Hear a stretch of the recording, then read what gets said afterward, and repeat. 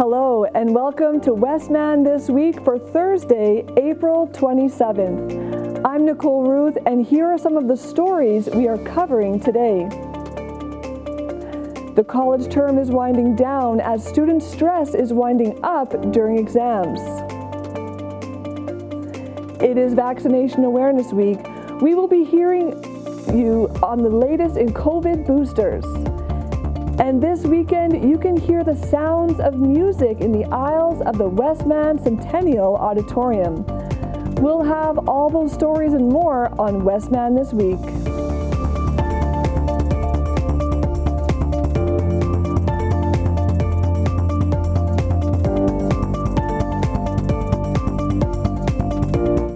Thanks for tuning in. The college semester is winding down, which means it's exam time. And that means a lot of stress for students across Manitoba. Drake Forrester has more. This is Danielle Bossert, a business student here at ACC. She, among many others, is starting to feel the pressures of final exam season. Exam week this week, so I've written some exams. I've got a couple more before I'm done.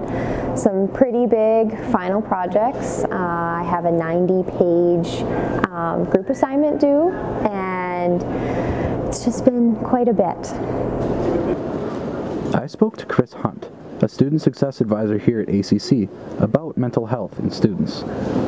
I think as time moves on, we move away from the stigma, we better understand what it's like to face these barriers. We have a lot of role models who are putting themselves out there to explain that it's something I experienced. We have more information about how it really is another health concern, just like anything else, broken bones or other conditions. Mental health is no different. I think we're starting to recognize that more and more.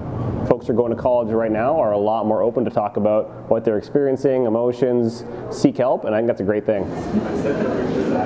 After speaking to Chris, I was curious, what do students do to keep down on stress? And do they have support systems? I try to make sure that my days aren't too full. Like if you pack too much in one day, then you're going to get stressed, and I try to rationalize that I have more time than I'm giving myself, because that can stress me out if I think I'm on too tight of a time constraint. I have some stress toys that I usually fiddle with when I get too stressed or cry. I have a therapist that I talk to regularly, and I talk to my mom and everything.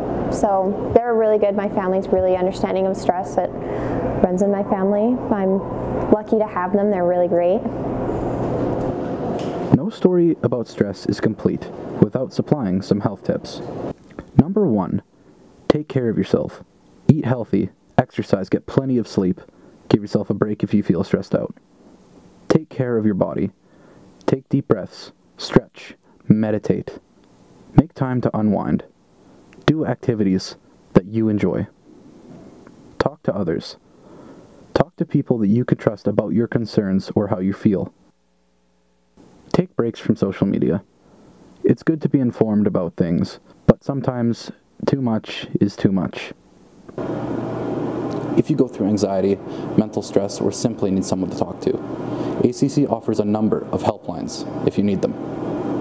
For Westman This Week, I'm Drake Forrester. 2 years after the major push for COVID vaccinations, officials are now saying that boosters are no longer always necessary.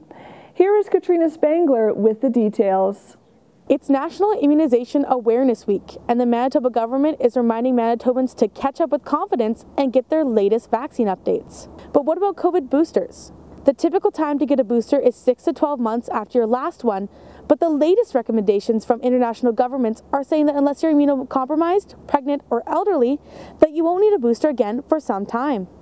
Boosters are important for anyone who's still at risk of getting seriously ill from COVID. Here was what Manitoba's Chief Medical Officer Brent Rusin had to say about getting your spring booster COVID shot. I say this spring it's going to be the highest risk individuals. So certainly if you haven't had a primary series, I still recommend anyone get that primary series. But if you've been vaccinated up to now, you've had your prior booster dose, you should consider a spring booster if you are over the age of 65, if you have severe medical problems, if you're immune compromised. And of course, you can discuss that with any of your healthcare providers. The age range recommendations are that high-risk Canadians receive booster shots this spring, including all adults 80 years of age and older, adults 65 to 79 years old, especially if they've never been infected with COVID-19, and people over 18 who are moderately to severely immunocompromised due to an underlying condition or ongoing treatment. It's up to you to decide whether or not you'll get your next COVID booster, but the recommendations for elderly and immunocompromised people should be followed closely. For Westman This Week, I'm Katrina Spangler. A Native Studies professor at Brandon University is hopeful that Anishinaabe-Moan language classes will take off. The classes will take place at the BU Indigenous Cultural Center. They will be free to anyone who wishes to take part and learn. For me, doing this here at Brandon is, I hope, to encourage learners to learn the language. I also hope that, people will follow, or at least I can help them create their groups as well too. Like I've been wanting to learn Anishinaabe-Moan actually for a couple of years, and I'd sure like a group like that. So if anybody wants to start one, I'm willing to help out in that, and I think we're going to be doing that with ourselves and Julia as well too. I've been talking to her. The City of Brandon has just released the final draft of its Climate Change Action Plan. The plan includes several items on how the city plans to improve the environment and meet climate targets. Our Jonah Kopecki has more. Madeline Robinson is a part of the group called Sustainable Brandon. This group is hoping to work with the City of Brandon to find solutions to a healthier environment in Brandon. Madeline believes that if they can create more sustainable transport options, then that will help reduce carbon emissions. Then that creates obviously more carbon, as well as not as nice a neighborhood. So Sustainable Brandon will be pushing for and helping the city to achieve that particular strategy. Sean Cameron is a city councillor in the City of Brandon, and he believes that there are many ways for Brandon to be greener. That's, ensuring that we're increasing transit, whether we're looking at electrified options for transit, whether we're looking at expanding our green cart program, whether we're looking at, ways in which that we improve, our whole watershed district. Climate change is going to be an impact on all those decisions.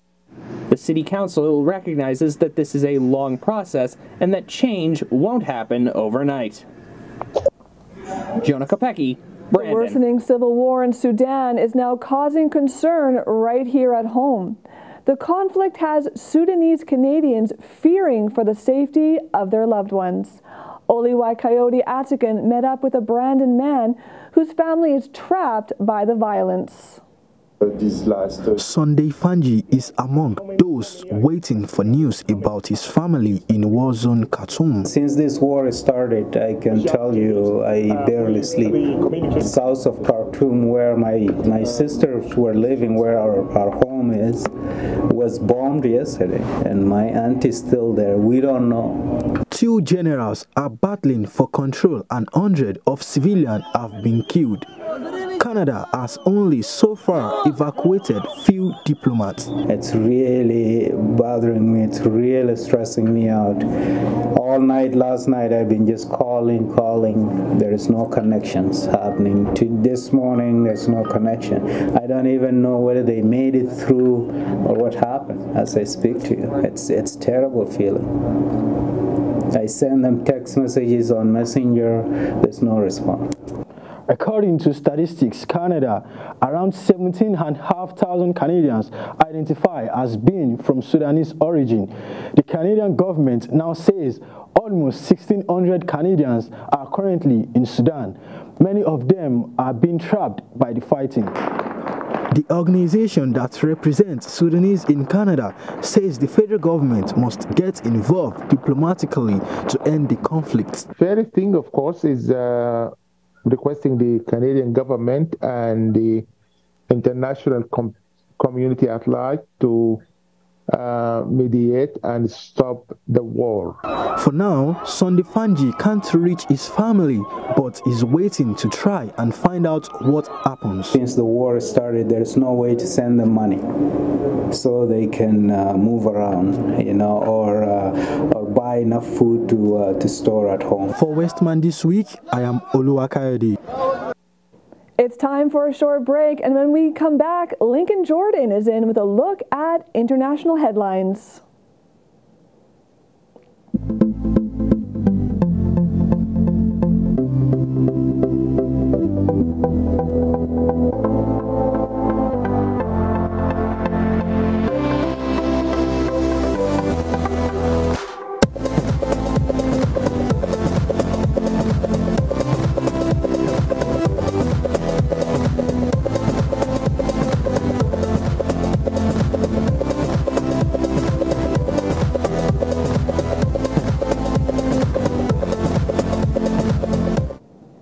Welcome back. With your international wrap, I'm Lincoln Jordan.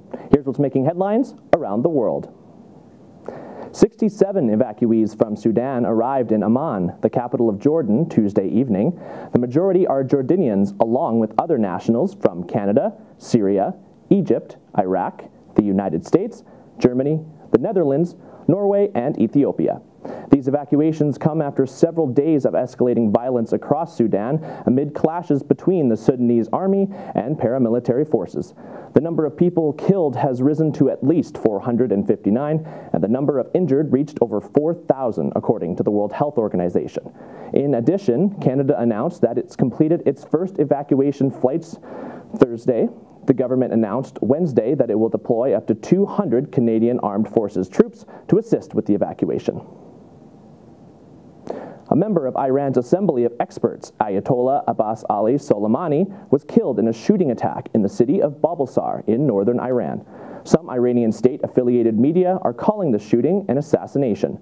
3 other people were injured in the attack. The incident reportedly took place at a bank. The gunman was immediately apprehended. Soleimani is part of the assembly that plays a role in selecting Iran's country's supreme leader. A New Zealand pilot, Philip Mertens, who's been held hostage since February by separatist fighters in Indonesia's Papua region, has surfaced in a video saying he's alive and well.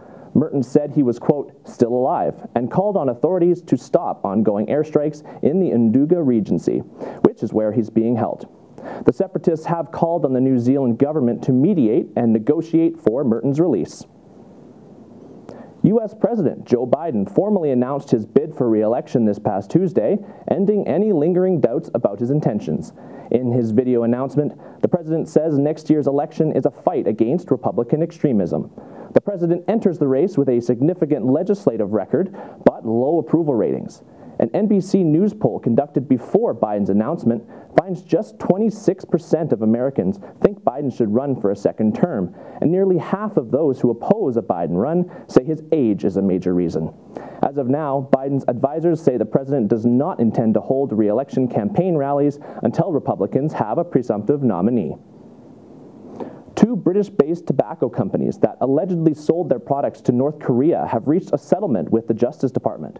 British American Tobacco Marketing Singapore and its parent company, British American Tobacco, will pay the United States more than $600 million for violating U.S. sanctions policy against North Korea. British American Tobacco owns Lucky Strike, Dunhill, and other cigarette brands. Prosecutors allege the money from the tobacco sales helped fund North Korea's weapons programs.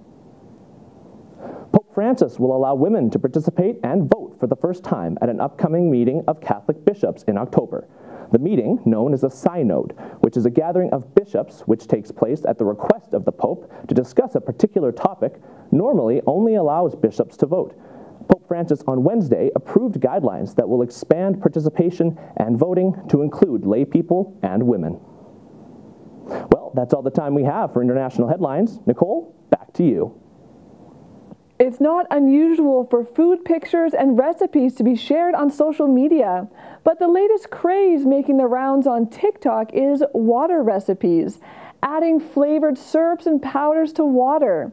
Now, there's a lot of things to be interesting about drinking water, and in today's Health Minute, Mandy Gaither gets a registered dietitian's take on what it's like to add syrups and powders to your water. Now, whether or not it is safe to stay hydrated, let's take a look.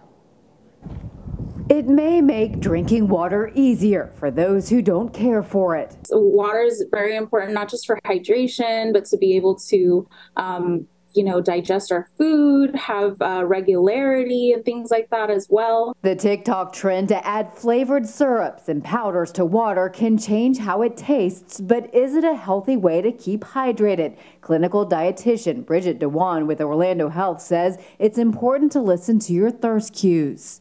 We actually kind of talk about all fluid. So the goal is about 13 cups of fluid for adult males and about 9 cups for adult females. And this includes all fluid. So we have to factor in, yes, coffee counts, soda counts, juice counts. If you're swapping out soda for water with sugar-free syrups or powders, Dewan says that's a good substitution. However, drinking too many fluids can lead to low levels of sodium in your body and lead to a potentially dangerous condition called hyponatremia. Symptoms include nausea or vomiting, headache, confusion or fatigue, loss of energy, muscle weakness, or cramps. Too much water is a bad thing. Too little water is a bad thing. So it's a very good balance of what our body needs water for on a day-to-day basis. If you're switching up your hydration routine and have questions, Dewan says it's best to talk to your doctor or registered dietitian first. For Health Minute, I'm Mandy Gaither. Turning to sports, the Winnipeg Ice have advanced to the Eastern Conference Finals in the WHL playoffs. The team advanced after a dominant performance on Monday after beating the Moose Jaw Warriors. It was a strong 8-2 win to wrap up the series in 6 games. This is the second consecutive year that the Ice have reached the conference finals. Last year, they ran into a strong Edmonton Oil Kings team, and the series ended in 5 games. Winnipeg is hoping for a different result. Winnipeg's opponent this year is the Saskatoon Blades. They are coming off a 7-game series thriller against the Red Deer Rebels. The Blades completed a reverse sweep after being down 3-0. The Blades will be a tough component for the Ice. They finished second overall in the conference, just behind Winnipeg. Game 1 is on Friday at 6 o'clock in Winnipeg. Moving over to the NHL, the Winnipeg Jets are facing elimination as they find themselves down 3-1 in the series to the Vegas Golden Knights. After starting out the series with a great Game 1 performance, the Jets have dropped the last 3 straight games and now find themselves in a desperate push to claw their way back in tonight's Game 5 matchup. It has been a series of hard-fought battles for the Jets, but not even the loud Winnipeg whiteout could slow down Vegas in Games 3 and 4. After losing a close double overtime thriller in Game 3, the Jets then dropped a hard-fought defensive contest in Game 4. Now, going into Game 5 tonight, the team will be down 2 of their top guns, as both defensemen Josh Morrissey and forward Mark Shiley are both done for the rest of the series. Forward Nikolai Ehlers' return to the lineup is still uncertain at this time, but he is listed as being potentially able to return tonight. Game 5 goes tonight in Las Vegas at 9 p.m.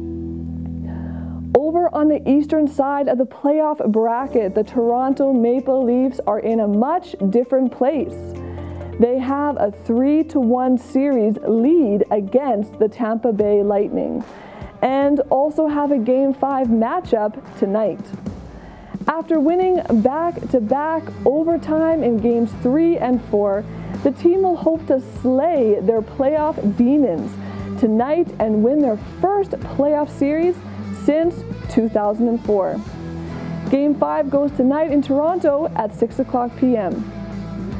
Taking taking a look at the current playoff bracket, there are a lot of teams that can deal the knockout blow in their next games.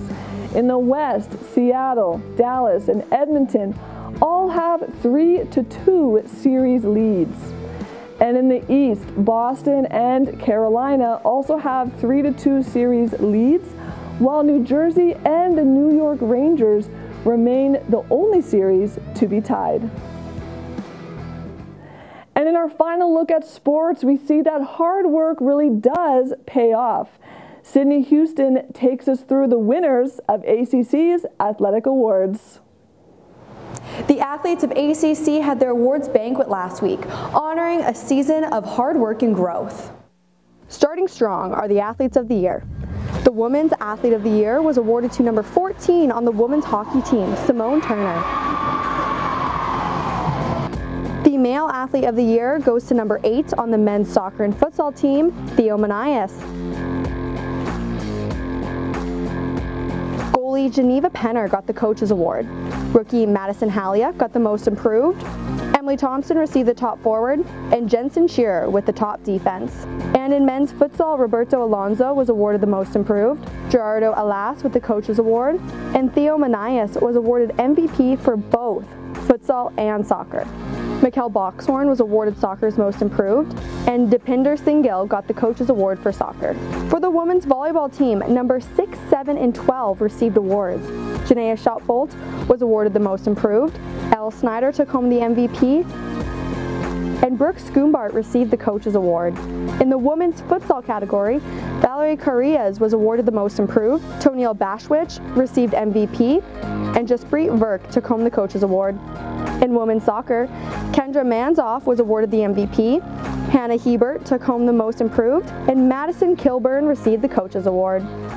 That's a wrap for the 2022-2023 Athletic Awards. Recruiting for next season's new athletes has already begun. For Westman This Week, I'm Sydney Houston. It's time for another break. When we come back, we will take a look at what's up this weekend.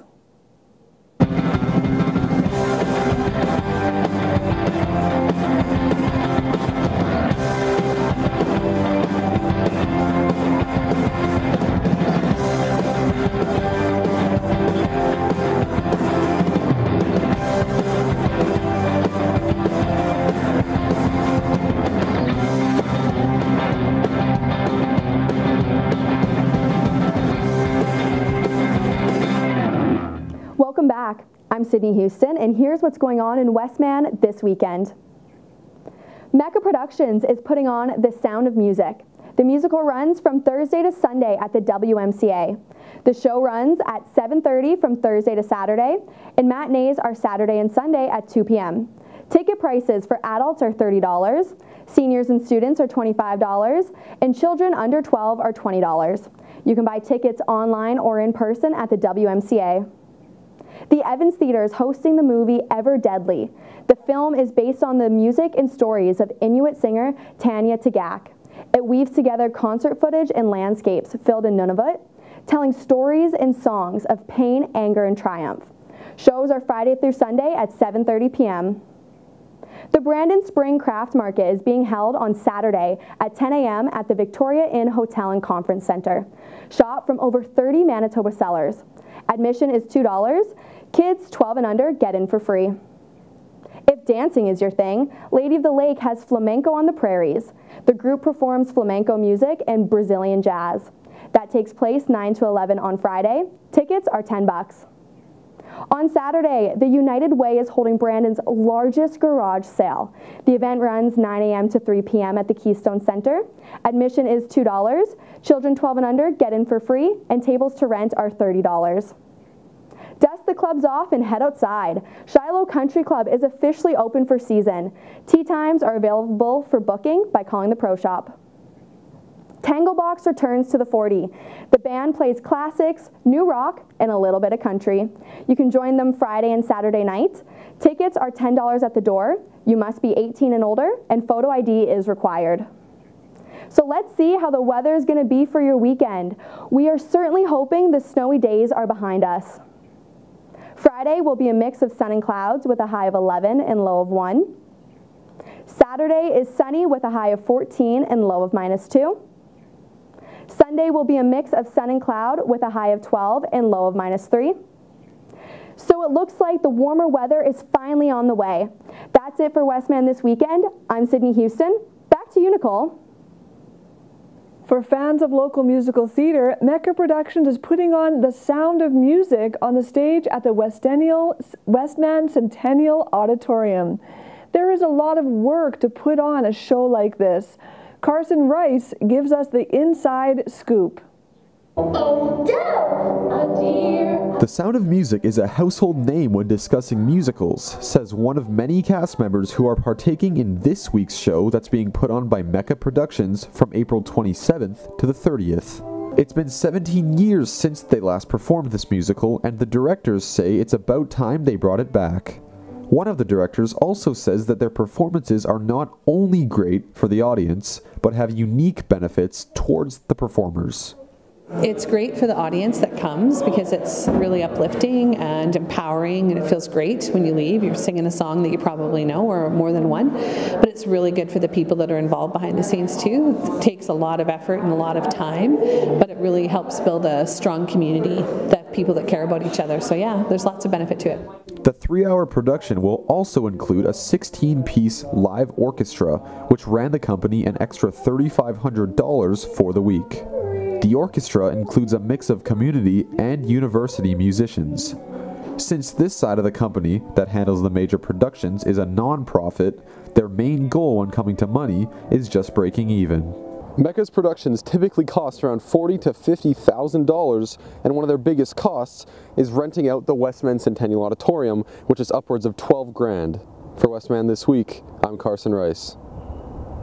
A younger generation and illegal foreign fishing boats are just two of the new wrinkles in a long-running reality series set off the coast of Alaska. David Daniel has a look in today's Hollywood Minute. Fishermen are always on the front lines. This is about defending our grounds, no matter what.